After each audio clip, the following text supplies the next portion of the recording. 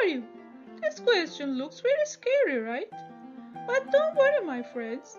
We will solve this question with the help of factoring.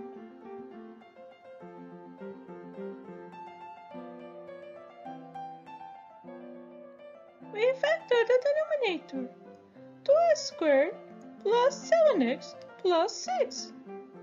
So now we have 2x plus 3 times x plus 2.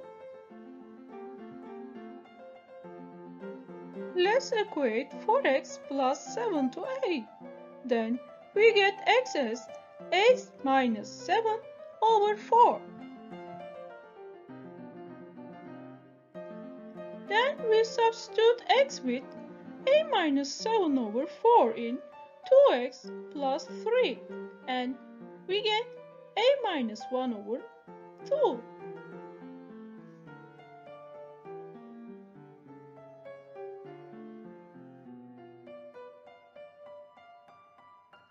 And again, we substitute x with a minus 7 over 4 in x plus 2, and we get a plus 1 over 4.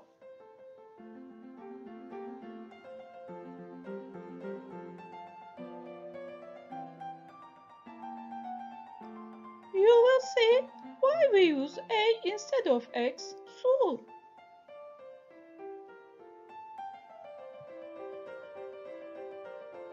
We rewrite our question using variable a.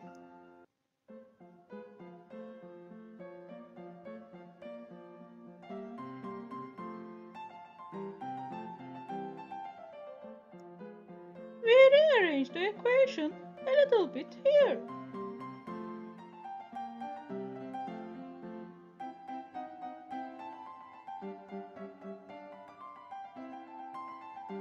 We do this to find a at the end.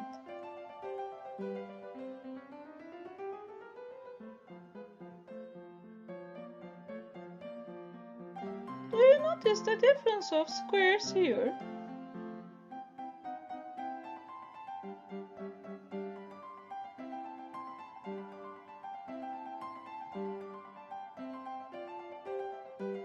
We can write a squared minus 1 instead of a minus 1 times a plus 1.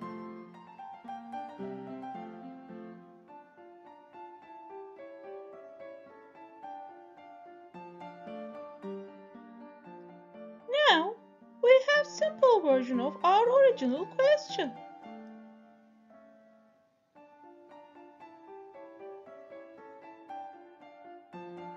Now, to simplify the equation a little bit more, we will use variable b instead of a squared.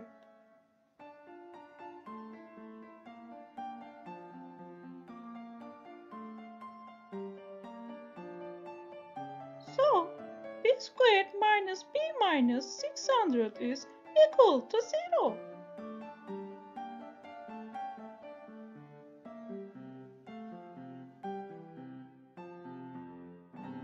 We factor the equation, and now we have two solutions for b, 25 and minus 24.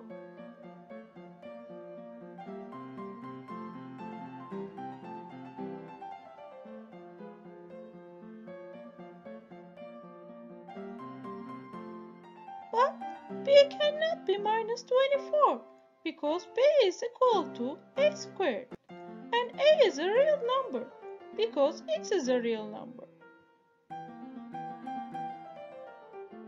So we can say that a squared is 25 and a is equal to plus or minus 5.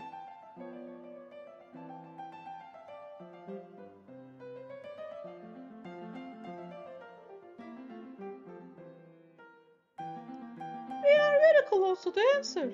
Do you see it?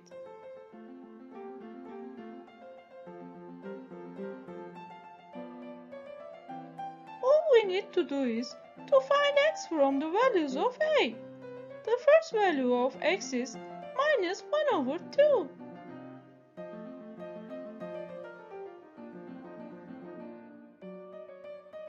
And the second value of x is minus 3. I hope you like it, guys. If you solve it with a different method, please share it in the comments. See you next time!